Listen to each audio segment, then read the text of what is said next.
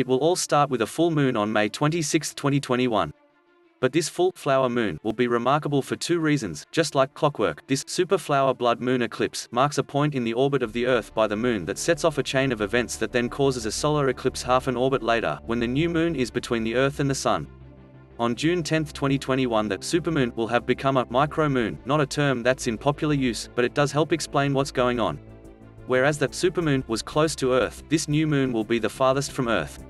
The result is an annular solar eclipse that will be visible as a ring of fire around the moon from parts of Canada, Greenland and Russia, and a huge partial solar eclipse at or soon after sunrise from northeast US states.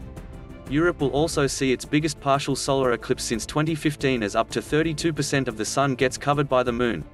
Note, never look at the partial phases of any solar eclipse without proper eye protection, and that means solar eclipse glasses. Lunar eclipses are completely safe at all times. But why do two eclipses follow each other? And what causes eclipses, and an eclipse season? Eclipses are always twins, and sometimes triplets. Eclipse seasons are a period of between 31 and 37 days that occurs every 173 days, so around twice per year.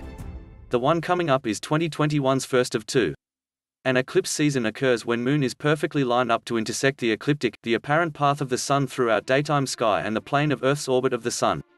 The moon's orbit of Earth is tilted by 5 to the ecliptic, but it must cross the ecliptic twice each month. Those two positions are called nodes. Usually it reaches these nodes when the sun and moon seem far apart from our point of view on Earth.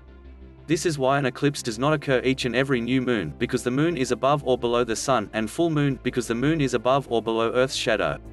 It's only when the moon is precisely at those nodes during new moon or full moon that an eclipse can result.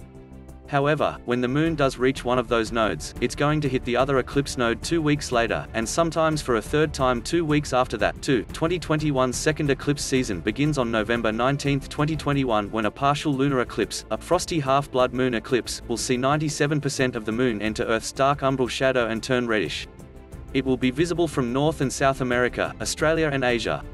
It will be followed by the celestial icing on the cake, a dramatic total solar eclipse in Antarctica that will be visible, clear skies allowing, low in the sky above the floating icebergs of the Wedell Sea.